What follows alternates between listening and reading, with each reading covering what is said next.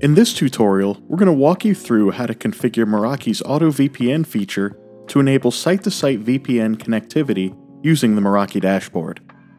For this tutorial, you will need at least 2 Meraki MX devices, each set up in different locations.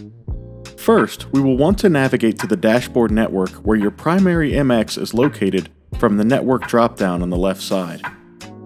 From there, we are going to hover over Security and SD-WAN, and under the Configure section, click on Site-to-Site VPN. At the top of the Site-to-Site VPN page, you will notice that there are 3 options under the type settings.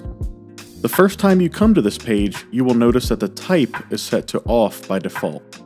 Off means that the MX device will not participate in the site-to-site VPN. Hub Mesh means the device will establish VPN tunnels to all hub and spoke networks you configure later. Spoke means that the MX device will establish direct tunnels only to a specified MX which has been configured as a hub.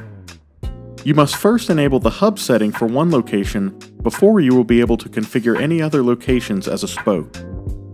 All you need to do to configure site-to-site VPN is decide whether you want to create a mesh VPN topology where all your Meraki networks can communicate directly, or a spoke topology, which may be more desirable if you have multiple branch offices which need to communicate with your headquarters, but not with other branches.